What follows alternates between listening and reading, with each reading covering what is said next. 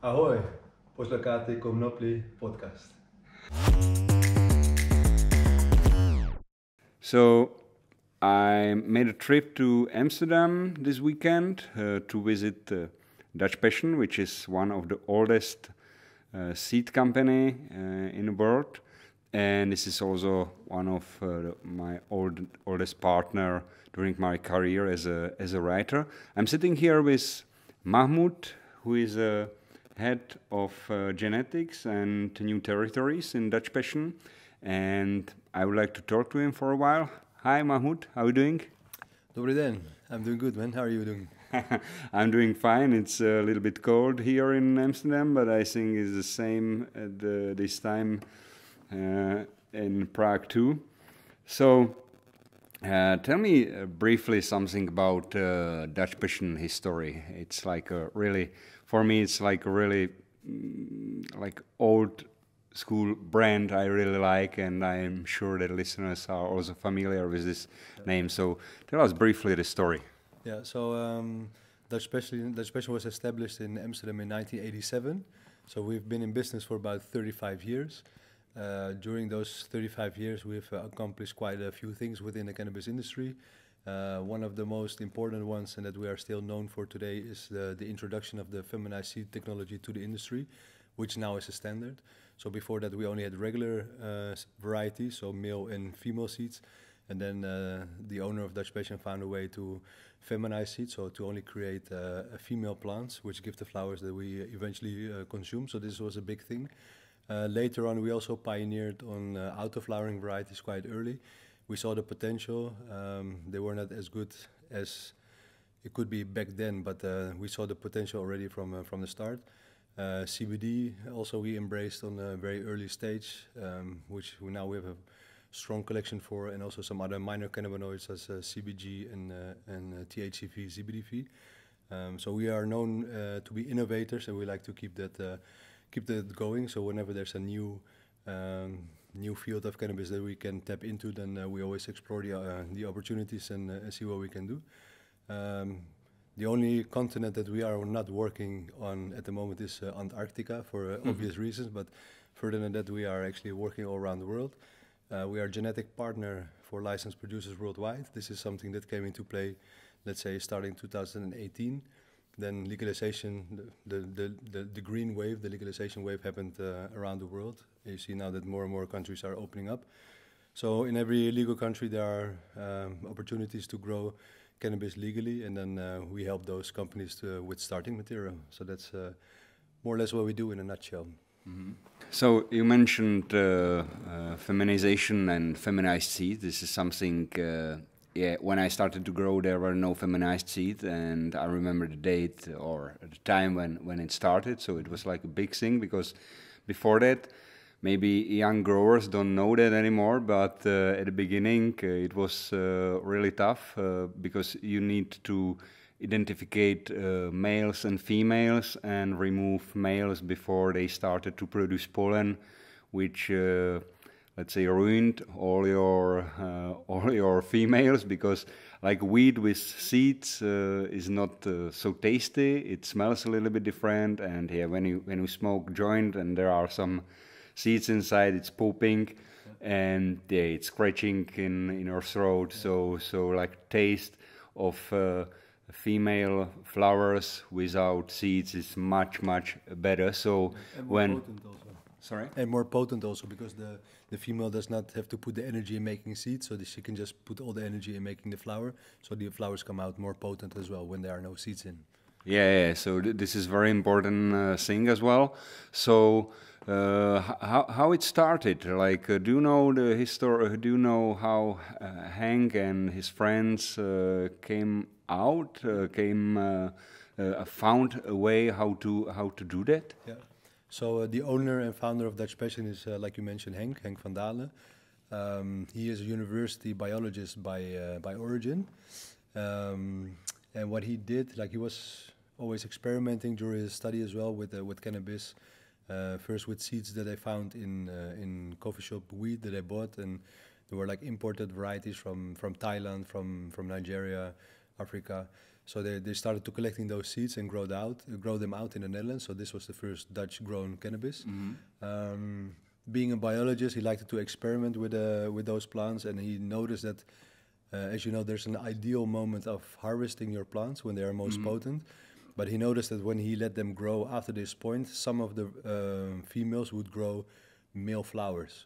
So actually they are turning hermaphrodite. This is actually a survival mechanism of the cannabis plant. So that means that whenever there are females in an area where there's no male, then she can produce male flowers to create pollen, so that she can pollinate herself or other females around her, so that they can still produce seeds, so they can secure the next generation for the next year. So actually it's a survival mechanism of the species. So he noticed that of a few female plants, there were a few male flowers. And then his theory was, if I collect the pollen of these male flowers that are being grown on a female plant, if I use this pollen to pollinate other females, that means that both of the parents can only pass on an X chromosome. So that means the offspring will only have XX chromosomes, which theoretically would mean they would all be female. So being a biologist, he just took the experiment, collected some pollen, pollinated some females, grew the seeds. Then he grew out the seeds that came from that. And then he noticed that indeed all the females, all the plants that he was growing out were female. So he said, okay, it's possible. So these are feminized seeds. But to let your plants grow for such a long time, just to have a few male flowers, and you're not even sure if they will grow, this was not a very productive process to create feminized seeds. So then he went to find a way to manipulate this. So in his search on different chemicals and hormones, he eventually found colloidal silver, which he used to spray the plants. And he noticed that when he was treating the plants with this chemical, the trait of hermaphroditism was coming out, and on an early stage and in abundance. So there were a lot of male flowers. It depends a little bit on the genetic, but in general, there's a lot of male flowers with a lot of pollen, and then you can use this pollen to pollinate your female plants, and then you can create a lot of seeds, which are all female because they only have the XX chromosome. At the time, there were a few people working on this because they thought it was possible, but Henk was the first one to found the holy grail to see exactly how it was done. And Dutch Passion was then the first company to sell feminized seeds in the 90s for about 5 years. And now it's a standard in the industry. Everybody sells. Actually, 95 to 97% of all seeds sold are feminized seeds. Nowadays. Yeah. I think the same is also in other seed banks, but not all seed banks are keeping still regular seeds, like non-feminized seeds, to be concrete. So you are still selling regular seeds, right? Correct. Yeah, we think as we are breeders that we think it's important to keep the regular varieties available to our customers as well as a service. Like I say, commercially it's not that interesting because it's only like 2-3% of our turnover. But we keep it available as a service for people that want to make their own projects, their own crosses, or there's also some old school breeders or producers that only want to make or take cuttings from a real female plant, so not a feminized plant but a female plant. So also for those kind of growers, we keep it alive. We haven't been adding a lot of new regular varieties for a while because, like I said, commercially it's not that interesting. But in 2023, we will actually have a new addition. So it's only about 10-11 varieties. But most of the other cannabis seed companies, they only sell feminized varieties, and we still offer them, the regular one. Nowadays, when there is no more or less there is no protection how to keep your intellectual property. It's for many seed banks also like a protection if they don't produce any regular seeds, when they produce only feminized seeds. It's also harder to, let's say, steal their work or steal their genetics, Correct. So how you look at it? Because, you came on the market with very famous strains, let's say White Widow, for example, and we can see lots of strains on market which has widow in their name, you know, because there are lots of copies, there are lots of new seed banks, how if we can call them like that, who are trying to sell something what someone else breeded. How you look at it? Do you fight somehow with like a stealing of your genetic? Yeah. So the situation that we have now, the legal situation towards the subjects, comes from the legality of the plant. Yeah. So we have always been working in an illegal situation, especially for the breeding purposes. So, like, if you work with like the seeds are exempted from our drug law in the Netherlands. The plants are not. So, whenever you work with an illegal product, it's very hard to protect it. You know, and in the normal agricultural industry, it's very common to develop a certain variety, to then claim the breeder's right. You know, so that it's actually your property, and then anybody that wants to grow your varieties, they need to pay you a royalty or they buy the seeds or whatever. Because cannabis was always illegal, the cannabis community was always very open and very about sharing, you know, and giving. So this actually it was more like the hippie approach, more or less, you know. So that is nice in a way, but it also means that you cannot protect your work. Like as you say, sometimes it takes you a few years to develop a certain variety, and then as soon as you bring it on the market, it's out there, open for everybody to use, which also is maybe charming because this was also what the cannabis industry was, you know, about sharing a small community.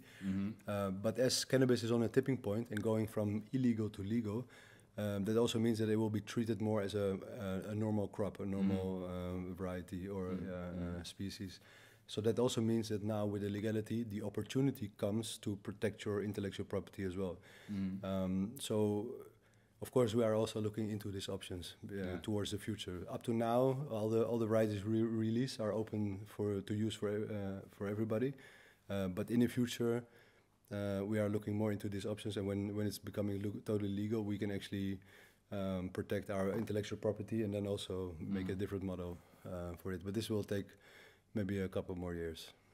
Yeah, definitely. Whole cannabis market needs some work, some time to get to, let's say, normal, because one thing is if you are if it's in small scale, if somebody is breeding for himself at home and trying to make something new from your strains, and the other thing is if somebody only multiply your seeds and try to sell it for lots of money. Yeah, so it's.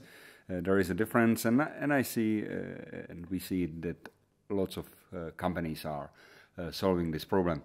You mentioned something what should be interesting to know for people, like, yeah, we know that growing cannabis is not legal. I think it's not legal in Holland as well, but you are selling seeds. So where are all the seeds coming from? It's like, can you tell us or?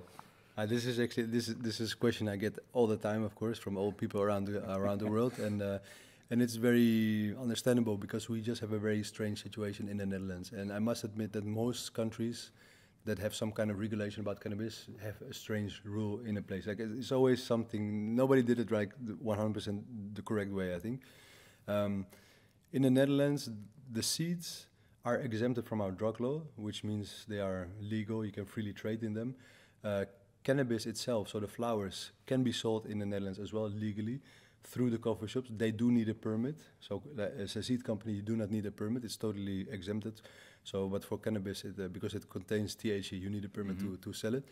But both for cannabis to be sold in a coffee shop as for cannabis seeds to be sold through the seed companies, you need plants. And the plants are illegal. Up to 5 plants, it's decriminalized in the Netherlands. So if you grow, let's say, 5 plants in your garden or whatever, and your neighbor complains because of the smell and police come, they need to take your plants and you need to give it to them as well. But they cannot punish you. So they cannot fine you. They cannot do anything. If you have more than 5 plants, then they can actually also punish you, so giving a fine or anything. And if you're really a big grower, commercial grower, and especially if you've been caught already several times maybe, they can even put you in jail for a maximum of 3 years. So a lot of people think, we have coffee shops in the Netherlands, seed companies in the Netherlands, so cannabis is legal. It's legal to sell the flower, it's legal to sell the seeds, but it's illegal to grow the plant. So you tell me how that works. Honestly, lots of people think also in Czech is cannabis legal. What is not true? You can also, the same as Holland, you can grow 5 plants. You cannot grow them, but it's like not law possession, you know. Yeah. So you can pay some fee, but you will not go to jail. But on the other hand, if you have, I think I don't know exactly how it is now, but I think if you have like a 10 or 12 grams, then you can get in troubles, you know. So it's you know, you can imagine that if you grow 5 plants. Definitely. If you have less than 10 grams, you are really a really bad grower. For sure. Anyway, I was also discussing one thing I just get in my mind. Do you have an idea how many seeds comes from one plant? That really depends on the genetic, and it depends on the pollination process. Okay. So some genetics, they are very generous with producing seeds, some are not. If the pollination process went as optimum as possible, then you can also create a lot of seeds. And if it was a poor pollination process, you will end up with less. But let's say anything between, on general, between 2,000 and 5,000 seeds per plant is very, very doable. Yeah. So we can say that even if 5 plants you can get get decent. You could get like between 10 and 25,000 seeds more or less. Okay. Yeah. It's lots of seeds in the end. So good to know. May you share with our listeners what is optimum stage where you can apply a colonized silver on plants? Yeah, so what we usually do is you have a bunch of plants that you want to make seeds from. So those are your seed plants, those are females. And then you need a few reversal plants. That means the female plants that we're gonna manipulate to produce male flowers so that we can produce the pollen. So what we usually do is we take 3 individuals that we're gonna spray colloidal silver on, and we start them 5 days from each other. So let's say the first one we start spraying on day 1, and the second one we start spraying on day 5, and the third one we start spraying on day 10. So that means that we start spraying from first week of flowering. Okay. And then that means that by the time that your females are susceptible to receive the pollen, this is usually, let's say, around week 3, week 4. Then you always have one male or one female, reversed female, that will be able to produce a lot of pollen. Because sometimes it takes a little bit longer, sometimes it takes a bit less for the plants to be susceptible for the pollen. So if you have 3 different females that will produce pollen, and you start them on different ages or different timelines, you will always have one female that produces a lot of pollen, just to be sure. Because if you just do one and the timing is not correct, then you will end up with with less seeds. So that's why if you start them on different days, then you will increase the chances that one will be ready to pollinate the other females once they are ready. Good to know. Thank you for that, because lots of people, I don't think that lots of people will start to produce feminized seeds for themselves, because in a small scale it makes not a big sense. But anyway, it's good to know also the ways you will not use, because it helps you to understand a little bit more to growing process. And I think that more you know about the growing, it's definitely good for you. Can you tell us how many seeds Dutch Passion is selling during year, or more or less? Yeah, I think we're looking at around 1.5 million, might be a little bit more. Yeah. Very, very, very nice. I can see the field with 1.5 millions Yeah. of plants. Yeah. And that's just us. So think about all the different seed companies that are out there, and they're all selling feminized seeds or selling seeds to the end customer. So just think about all the amount of plants that are being grown worldwide all the time, and in an illegal situation. So most plants will never see anybody, but there's a lot of plants out there. Yeah, I can. It's hard to. It's hard to imagine. You told us that you are selling seeds worldwide, except of Antarctica, everywhere. So I would like to ask you also about Thai market, which now started to develop, and I know you just came back from hemp. Trade show in Bangkok. So can you tell us briefly how it looks like there, or? Yeah. So we are a genetic partner for licensed producers worldwide, which means that we provide a lot of licensed producers worldwide with our genetics so that they can grow a crop. We have been doing so in Thailand since 2018, and from the start until last June, we only sold high CBD, low THC varieties, or also our CBG4s, which is like high CBG, low THC, but always low THC varieties. But since June 9, 2022, Thailand has legalized THC as well. I just came back from Bangkok, indeed, from a hemp expo, and this was the first time after legalization that I was there, and I didn't know what I saw there. It was like one big green boom, one explosion. Just in Bangkok, there's about 4,000 different dispensaries where you can buy high THC cannabis. So there's a lot of potential. They have a great climate, at least for holidays, for growing. They have very high humidity, so most of the good growing is being done indoors. But yeah, throughout all of Thailand, you can now find dispensaries. You can buy your weed legally. You see LPs, licensed producers, popping up. We have been supplying them at first with high CBD. Now they're all asking for high THC to also supply the coffee shops or dispensaries. I mentioned this a few times when I was there. If I was 10, 15 years younger and had no kids and wife and everything to do, that's keeping me here, I would try my luck there, But there's actually a lot of people thinking the same, because I've seen quite some Europeans that I already know from the scene in Europe that are now trying their luck in Thailand. So, but yeah, who can blame them? Beautiful weather, beautiful food, nice people. I would have done the same. But sometimes in a gold rush, it's better to sell shovels. So we keep selling seeds. Yeah, that's right. Like there were a couple of markets which looks at the beginning like it will be like a gold mine, but in the end it was not like that. We can see how market is developing also in other parts of the world. But 4,000 dispensaries in Bangkok, or so it's incredible number. How much cost wheat at the moment? Because since I've been to Thailand, it's almost 20 years ago.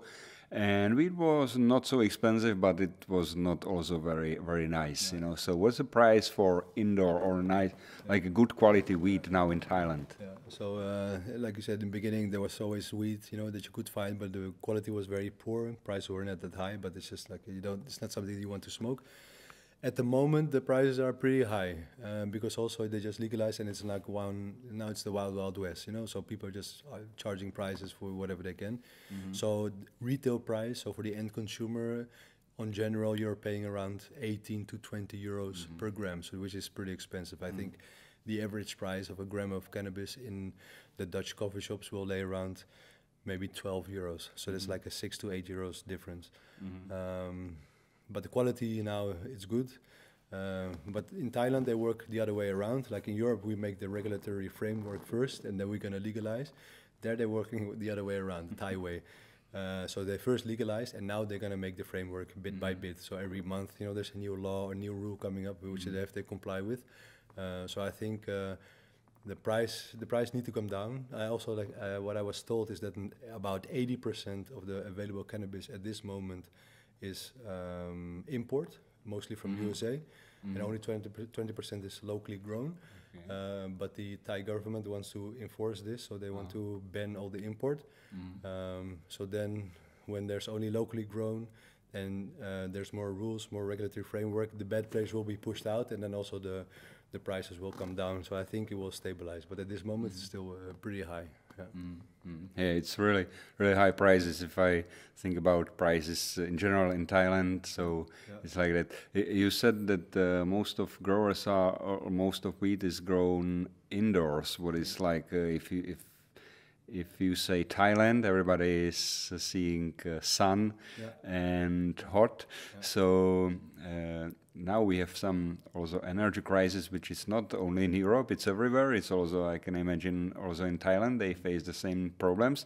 And also lots of people who are not like open to legalization, they will point on a high energy consumption everywhere. It's we can see it in America, we will see it in Europe, and we will for sure see it also in Asia. So you think that conditions in Thailand are so bad for growing outdoors that big producers will be forced to grow indoors?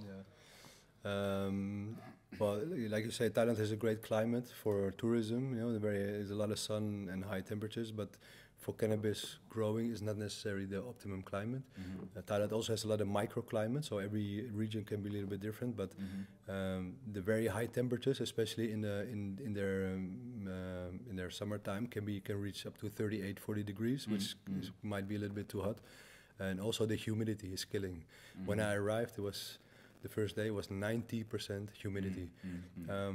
Well, this is very hard to grow good compact buds in this kind of climate. So energy prices have gone up. That's totally right, but it's not the same prices as in Europe. So I do think that there's also controlled greenhouses where people can grow decent products. But in order to grow the best quality product, you need to go fully indoor, like fully automated. So I do think that there will be a market for everything. But I think especially the licensed producers that the growing, let's say, medical grade or the highest quality, they will always be indoors. So there's opportunity for everybody, but personally, I would also go fully indoors. Okay, so let's go back to Europe. We taste a little bit of Thailand. Let's go back to Dutch Passion as well. Can you tell us what was the first strain what was sold under Dutch Passion brand? So the first variety that Henk sold does not exist any longer under this name, because we had a letter from a lawyer saying that we couldn't use this name anymore. But the first name was actually Amstel Gold. So for the beer drinkers amongst you, you might know Amstel, which is a big beer brand as well here in the Netherlands. And then Amstel Gold is actually also, I think, the name of a beer. Like, I don't drink myself, so I'm not the best one to ask, but it was definitely a beer. So we renamed this variety to Passion Number 1. And this variety is still being sold under the Dutch Passion flag. So this was the first variety that we introduced. Cool. Listeners will for sure know like Mazar, White Widow, Blueberry, Power Plant, Skunk Number 11.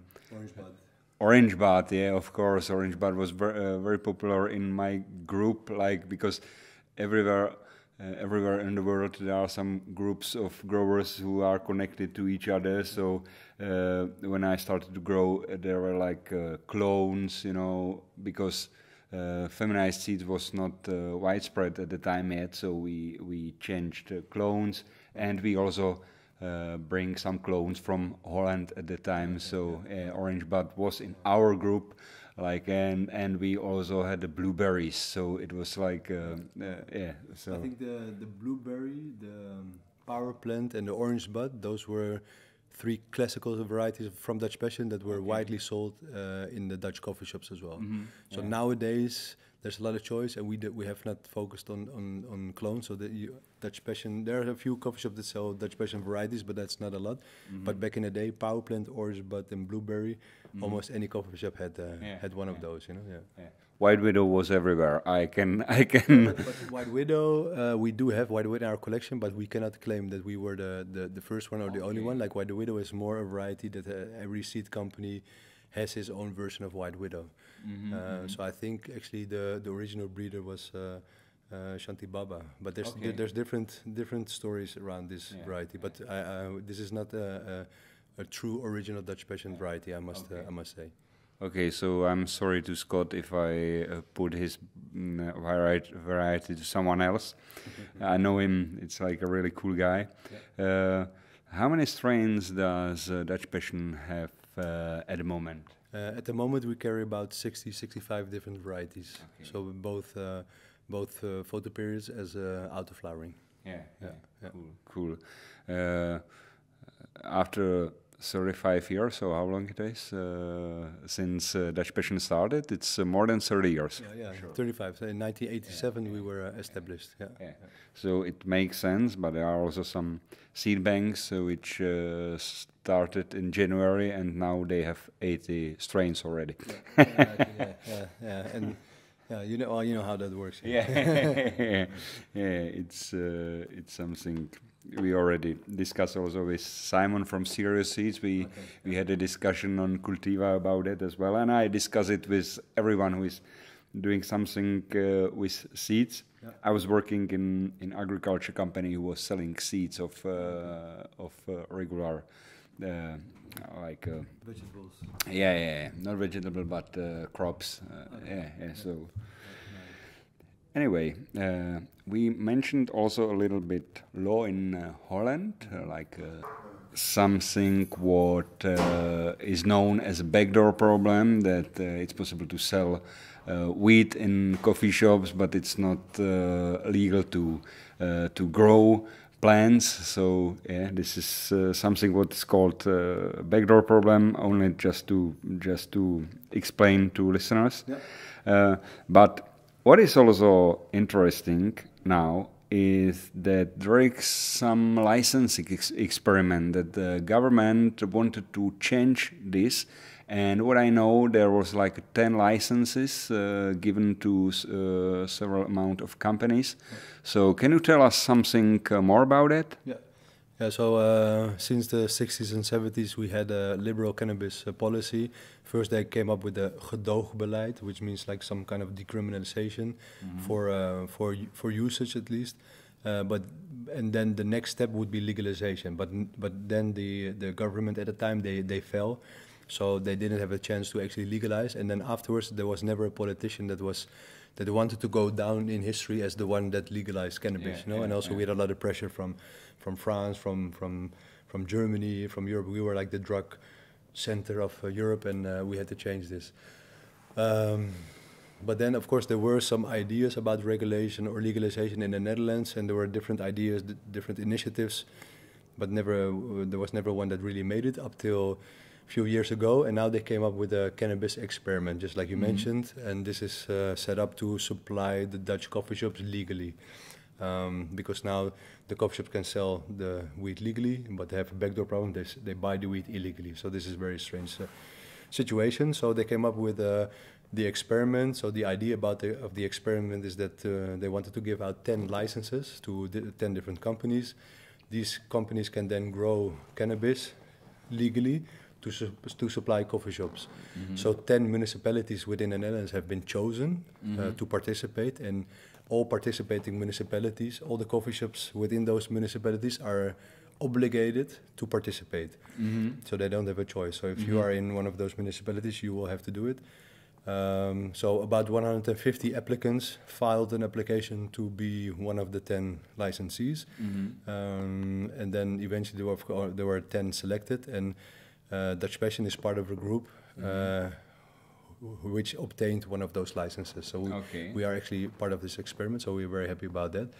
So now the 10 licensees are now building their facilities, and hopefully, like every time it has been postponed, because this is government. As soon as government comes in, then things will take a very long time and won't be the most efficient. But this is something that we have to work with.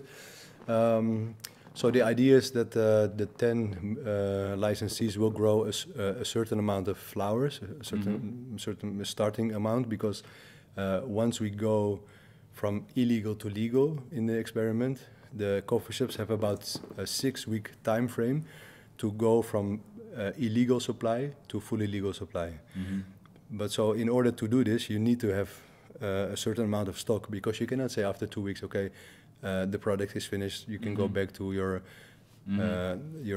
illegal supplier. You know, so we need to the 10 companies, they need to grow a certain basic amount so that we can go make the switch at once and don't have to go back to the other one. But at this moment, the most companies are still building their facilities. This will take some time. Then they need to start growing, which will also take some time. Maybe they have to do a few crops, you know, because they have to build the stock. And then once we have enough stock, we're gonna make the switch. So when this will exactly happen, we don't know. But I think the first plants within the experiment will be grown at least in 2023. Okay, so you already have a facility, or you still building it, or you know, because if you don't know yet when it will start, it's also hard to invest in facility, and also, you know, if you grow too much weed and it will be postponed, you will have to burn something, you know. It's that's the thing. It's a very complicated process. Like you don't want to be the first, you don't want to be the last. Investment can be a thing, you know. If you have money, it's okay. If you want to try to find investors, it's a pretty uncertain concept, because you don't know which way it's going to go. Again, the government is involved, so they can do, today they're going to go this way and tomorrow they're going to go the other way. And those are all things that make it a little bit more complicated, but we're enthusiastic about it, so at least it's an opportunity. It gives us also an opportunity to grow our varieties out in a totally legal environment. We've been providing other LPs with our genetics, but we could never do it really ourselves to grow it in a legal environment. So I'm very happy that we have the opportunity to do that. But it's quite a process, and yeah, we have to see. We actually built, to come back to your question, we actually have found a facility that we need to refurbish. So there was already something in place. So like some other companies, they have to build something from scratch. We have a building and also part of greenhouse that we're just gonna adjust to our wishes, and then we can start relatively quick. But in what scale and in what speed? Yeah, this is something to be considered still, because like you say, it has a limited shelf life. The cannabis. Yeah. You can cool it. You can. There are ways to extend shelf life, but you cannot keep it for years or so. So this is a thing, a timing thing. So we need to discuss also with the other licensees to see, okay, what is the best way to move forward? You know, who's growing what and in which amounts, and then we have to make the switch. So this will be quite a process.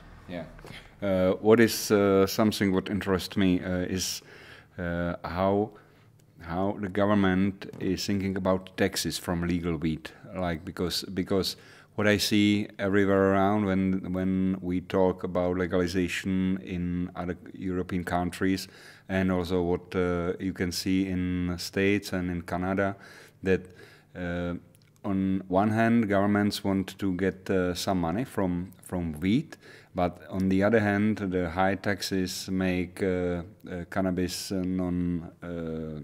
not available for everyone, or simply people will buy still on the black market. When legal weed is too expensive, it makes not a big sense. So how Dutch government is thinking about this? Because at the moment, if I sell weed in coffee shop, it's legal. I pay taxes from that.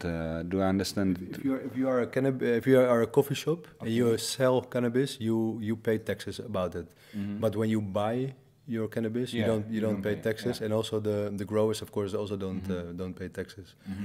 And the taxes is the tax is the same as for other goods, or it's some special tax? No, so it's a 21%. Okay. And when you will grow legally, you will pay taxes the same. There will be not special tax for cannabis, or?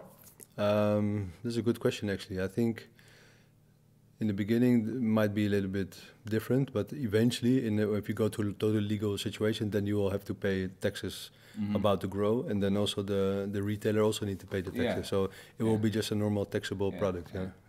Good. It's a better option from my point of view, because if you want, if government will ask you for extra €2 for every gram, it will push price is much higher, and the Dutch government, they have been talking to the industry as well, not as much as I hoped for, but of course they did a bit of research, and they do know that they cannot be more expensive than black market, yeah, because otherwise it doesn't make sense. So they do keep this in mind. Mahmoud, I would like to ask you, because I know you like growing as well, and you like a plant. What is your favorite, the most favorite strain for growing, and what is the most favorite strain for using? Yeah. Also, the most favorite variety to use depends on the moment and the occasion, so that can vary. But for the terpene profile and the way it grows, I'm a big fan of Mokum's Tulip, which is a variety we introduced about 3 years ago. Gelato cross with sherbet, so it's more like a USA cross. But also the more traditional varieties like passion fruit, blueberry, all-time classic. You know, those are all varieties that I'm very fond of. You know, or so sometimes you have some classical varieties that are always good. They always keep good. And for other things, they're more hype. You know, there's a lot of names and a lot of terpene profiles that are being hyped as well. But the Mokum's Tulip has a very like a creamy taste, nice effect. Can even be grown outdoors pretty well because it's finished quite early. Passion fruit is based on a sweet pink grapefruit, also more like towards the citric, but more fruity, sweety kind side of the spectrum. And then I also like the more gassy varieties with a gassy terpene profile, like kerosene crash, for example. If you mention Mokum's Tulip, it's also good to explain where name came from, because I don't think that I think more than 90% people don't know where it came from. Can you explain it? The Mokum, especially Mokum. Yeah, Mokum is actually a slang word. So it comes from the Yiddish. So actually from the Hebrew Jewish kind of history. So Mokum actually officially it means city. So it can be any city, but in Dutch slang, if you're talking about Mokum, you're talking about Amsterdam. Okay. So Amsterdam, aka Mokum, it's also known as Mokum. And then because of the sweet, delicate smell of the Mokum's Tulip variety, it reminded us really of a Dutch tulip, which is of course our national flower. So yeah, we said okay, we combined the heritage of the flower and the Yiddish that we had. So Mokum's Tulip. Yeah, we thought it was a cool name for a variety like this. Yeah, it's interesting for me. I love stories, you know. So it's like when the story is behind the name, it's always good, because lots of names are like let's say. Like orange, but it's very simple. You once you grow it, you know where the name came from, because buds are really pistils are very orange. So it's clear. About Mokum's Tulip, it's like lots of people have no idea where it came from. Okay, I'm checking my question list, and I see that we are almost in the end. I'm asking everyone I make an interview with, can you tell some message to listeners or to cannabis community in general? Like in general, like if you are a grower since all times, so before legalization, that means that you contributed to actually the legalization of cannabis. Like even though it was not possible, you still took the risk and you had the courage to actually grow a plant, you know, which is just nature. So I think the most people that are growing cannabis are people that are open-minded and they think for themselves usually. So they are critical people that don't just take anything that's being offered to them for true. So I think big up for you, big respect for all the growers that have been growing despite the illegality of the product, and keep thinking for yourself and keep doing the things that you think are right. Because if government make a choice for everybody, doesn't mean it's the right choice for everybody. And how can you forbid a piece of nature? You know, because it's just a plant that grows in nature. You dry it, you don't do anything, and it's there ready to use. So I think it's a ridiculous phenomenon that is illegal, and it's such a versatile plant. We can do so many things with it. There's so many medicines. So people are being, you know, like if you take the CBD, if you take Charlotte's Web, for example, the girl, you know, she really bloomed from using CBD. So that means this is also cannabis. It's not just THC and a drug user. So let's focus on the positive sides of cannabis and see what this plant can bring us instead of just putting people in jail for smoking a joint. You know. Yeah. Okay, thank you very much. I only, as a reminder, I can tell people that on my website, www.pestova.cz, you will find some information about our discussion with Mahmoud. You will find there also a link to Dutch Passion website and a link to some varieties we were talking about today. So thank you, Mahmoud. It was a pleasure for me to talk to you. I'm very happy to visit the Dutch Passion headquarters because I have cooperation with Dutch Passion for more than 12 years and this is the first time I'm here. Yeah. So it was my pleasure to talk to you, and I think this is not the last time we have some talk. Thank you very much. Thank you for having me. It was a pleasure to talk to you as well. The visit was long due, but I'm sure we'll see more of each other in the future. For sure. Yeah, for sure. Bye-bye. Ciao. Ciao.